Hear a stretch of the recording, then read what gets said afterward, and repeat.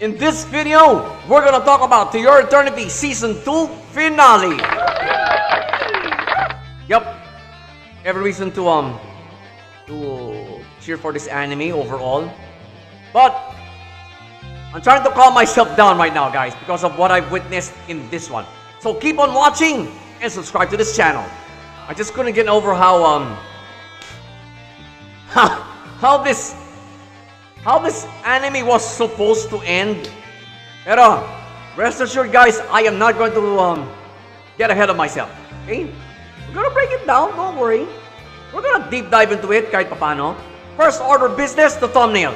Fushi, well, in this post-credit scene, Fushi went back to his to his first human form. After witnessing the so-called modern era, imagining nyo lang, kunyari, Makati, tapos puro roots yung mga buildings.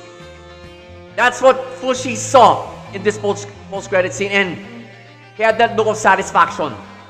This exact sequence didn't actually prepare us for that announcement, to tell you honestly, guys. So, when it was announced, I was almost beside myself, and I thought, ano na makikita ko na storya nito? Alright, sige. Hintayin natin yan. So, yeah, guys, it's I think you haven't gotten word of it yet, but To Your Eternity will be back for another season. So with that out of the way, guys, let's start breaking down this season 2 finale. Pace, aftermath feels, sakto yung pacing, right? Mauna ako na kayo, no complaints. Okay, I truly had those aftermath feels in this one, and I almost got teary-eyed while watching it kasi buong akala ko talaga tapos na eh. Tapos lang To Your Eternity dito. Basta, no complaints about the pacing. I truly had those aftermath feels in this one. Talagang finale ang napanood ko. So naman, first gear shift was, well, believe it or not, guys, the Crown Prince's return. Yung tunay na heir sa trono ng Renril. Yung half-brother ni, yung half-brother ni Mesar. Antipati ko pala itong mokong na to eh. Alright? I'm gonna tell you why I call this a gear shift. Well, it simply goes to show you how much politics can destroy the heroic atmosphere we had in episode 19. Eto na, basag trip. Ang Crown Prince na wala namang ginawa sa pagtatanggol sa Renril, inutusan na lang si Mesar at ang ibang immortal heroes na lisanin na ang Renril after 10 days. For fear, out of fear of the Church of Bennett. Second gear shift was when Fushi told everyone about Echo's death. It's a no-brainer of a gear shift, guys. Because this is where Fushi started telling everybody what his plans are after this. Syempre, medyo malungkot na eh. Yung ampon ni Fushi kasi namatay na. Syempre, napamakal na rin itong batang to sa mga ibang kaalyado ni Fushi. Yan, sila. The immortal heroes, of course. They work closely with Echo. Ampon ni Fushi ito eh. Anak-anakan niya to. So, you definitely feel for Fushi. Pero, it also sparked, what you call this, the chain of events that eventually closed the finale. Which now leads to our final gear shift. Which, Fushi, after na magpaalam sa kanyang liga, he starts spreading his consciousness globally na. Excuse me. So there's 3 gears that I saw, guys. Nope. Don't watch just these 3. Watch the whole finale. Right? So para, well, at least para ma-build up kayo leading to that announcement. Para maging emotionally ready kayo. Okay? Mentally ready. Plot-wise. Wala eh. Wala namang ano dito eh. Meron din palang ano rito eh. Side story. If you consider it. Kasi, Kahako took it upon himself to destroy the Church of Bennett. Nag-suicide mission siya. Therefore,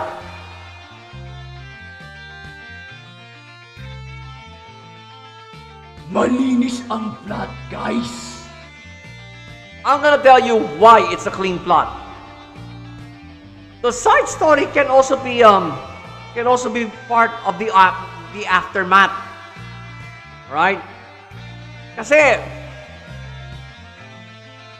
repercussions na ito ng pagkatalo ng Knockers.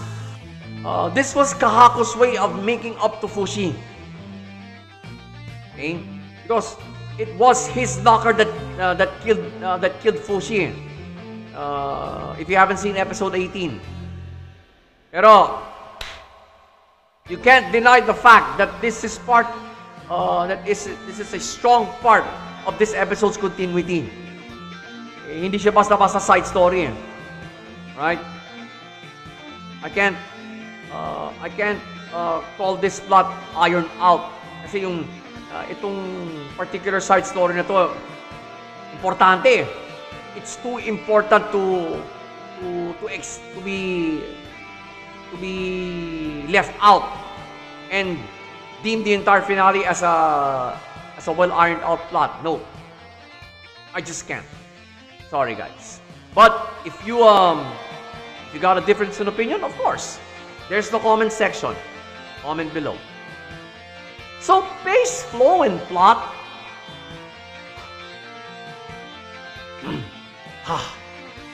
They all came together for this episode, folks, giving us one of the best finales this winter 2023.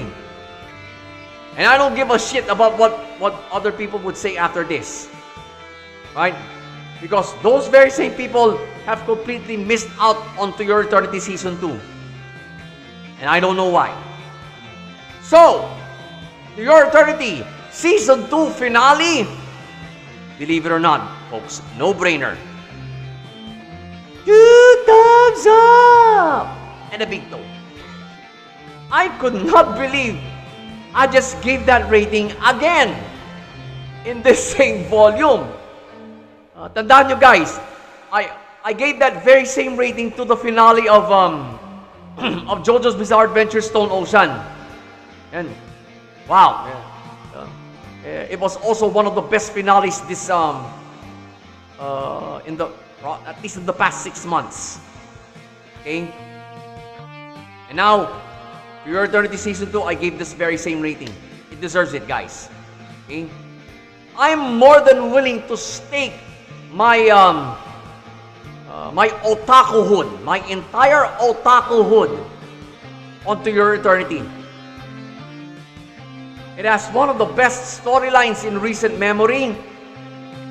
It's got one of the most memorable sets of characters, at least in the past 5 years. Kaya, to Studio Drive, thank you so much for doing a real good job for To Your Eternity Season 2. Okay? Talagang, wow.